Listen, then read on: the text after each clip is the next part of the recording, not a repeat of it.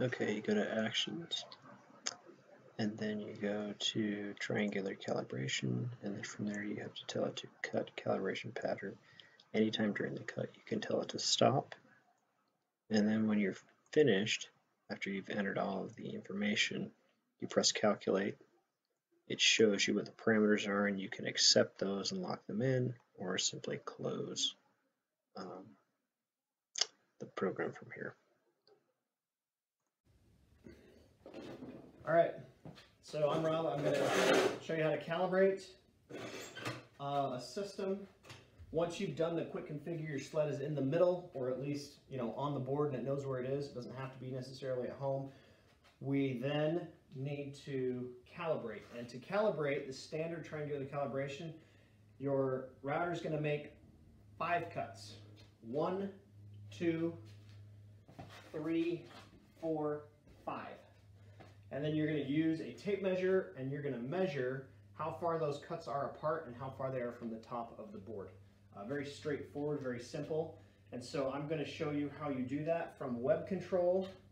You're going to take, you're going to use, I use my phone because it's really easy. You could use laptop, whatever you got, it's fine.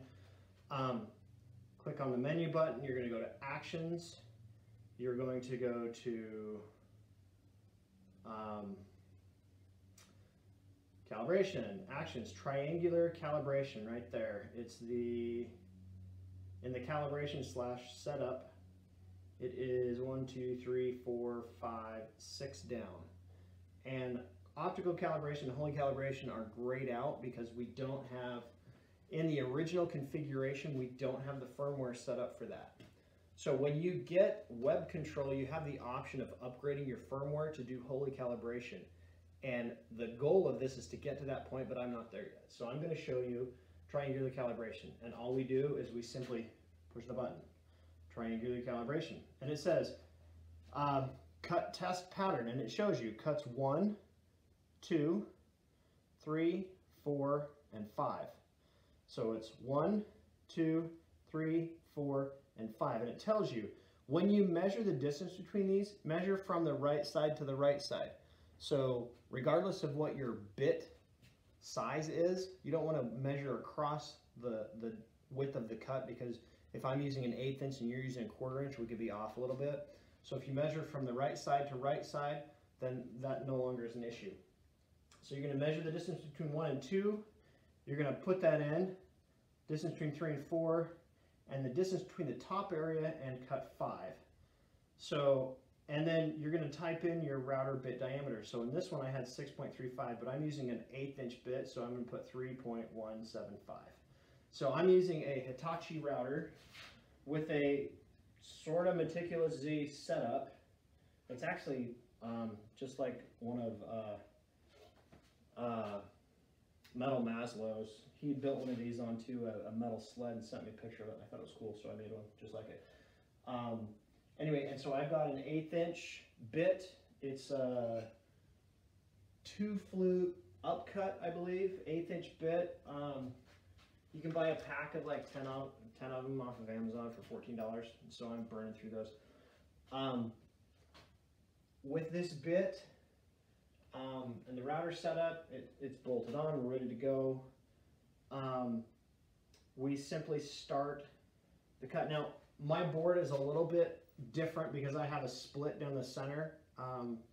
The sheet that I was going to use for the spoil board, the sheet behind here, my spoil board has already been calibrated, so if I go cut it again, it'll be really hard to measure. So I put something over the top of it so that we can at least see the cuts. And if this moves, for example, I think it's screwed down, so it's not going to move. But you want to be careful as you're cutting your calibration cuts so things don't shift. And so make sure that it's permanent, or at least semi-permanent. And so the other thing is that when we measure these are going to be in millimeters. So the thing we have to do is just start the cut. And I'm going to have to help the sled up and over this gap in the middle.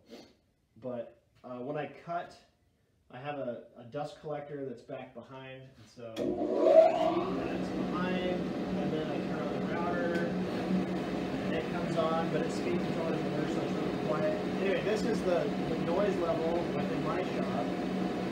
And so once we're on and things are running, we say cut calibration pattern. When it starts to move, let's put that up and let it go. So it's going to go up to the upper left first, and it will plunge and cut.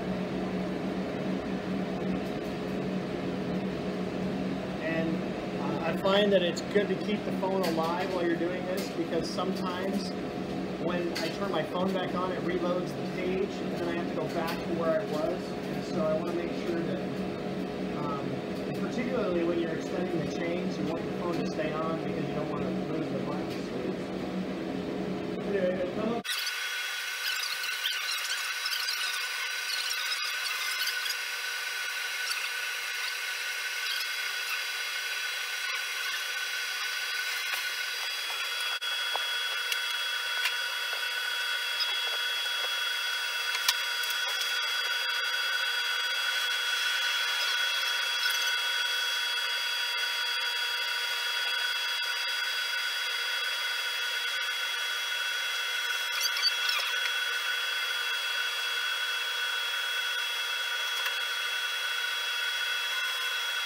And now that it's done,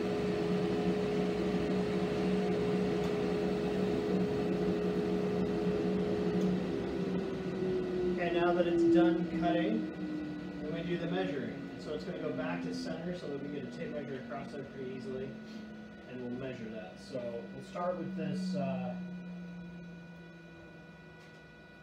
measurement 1. It is between cuts 1 and 2.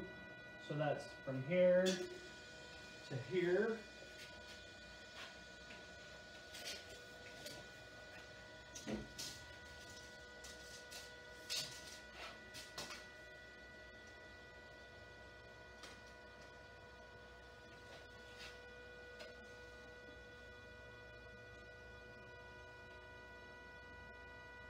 And that's 75 3/4.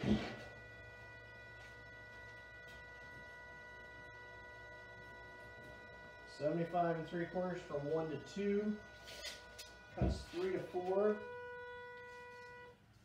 cuts 3 to 4,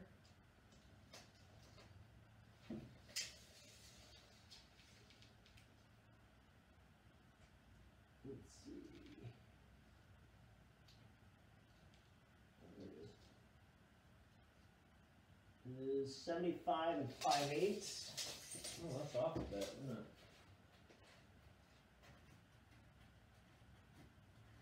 75 5/8, and then the distance. So I've got the top of the spoil board here even, so then we measure from there to the bottom. It's 10 inches exactly. I think we want to measure. So just to verify, we measure to the top of the cut for cut 5. So that is 3/4, 7/8, 13/16. So 9 13/16. Okay, so here's my numbers. My distances were, top one was 1924, then 1920, and then from the top to the top of the cut was 249. My bit diameter is 3.175 because I'm using an 1/8 inch bit. You then hit calculate and accept results, and you're good to go.